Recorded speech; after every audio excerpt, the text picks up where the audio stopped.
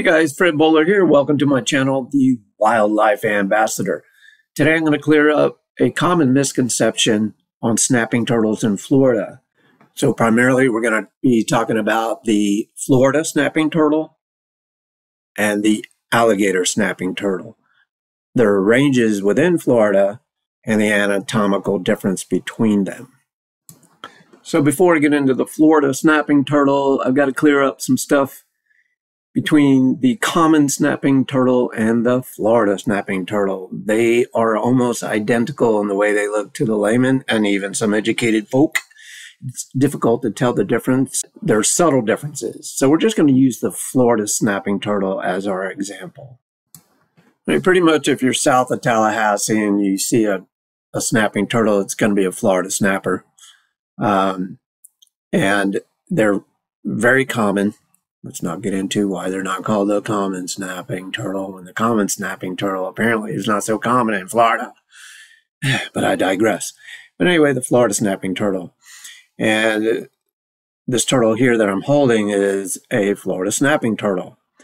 And while I'm showing this photo, I might as well go ahead and tell you the safest way. If you're going to move one out of the road, they are very quick snapping. And the safest way is to put one hand under the rear of the turtle and the other hand on the top of the rear of the carapace of the turtle. Thanks, Yeti, for voicing your opinion, my cat.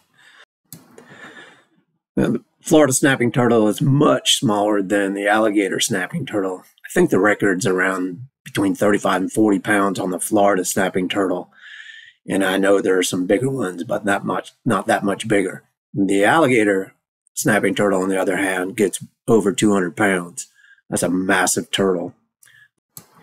And here's the alligator snapping turtle. And they get huge, over 200 pounds. And the one I'm holding in this photo is 98 pounds. And the Florida snapper is much smaller. One of the coolest things between the two turtles is the alligator snapping turtle has a fishing lure. It's a little red protuberance on the bottom of its mouth, inside its mouth, and he'll wiggle that, making it look like a worm. And he'll have the mouth open. He just lays there real still on the bottom. And a fish will come over thinking it's a worm. And when he goes to grab it, bam, the turtle snaps him up. And the Florida snapping turtle and the common snapping turtle do not have that appendage in the bottom of the mouth. Another difference, although somewhat subtle, is a row of scutes on the carapace called supramarginal scutes. And the Florida snapping turtle does not have those.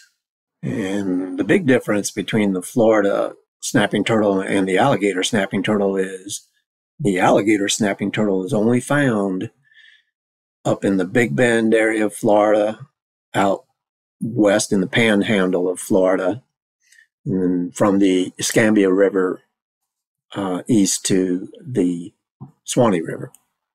And they don't come down as far as Central Florida. Okay, guys, that'll do it for now. Hope you learned something. And please like and subscribe. And until next time, this is Fred Bowler, the Wildlife Ambassador.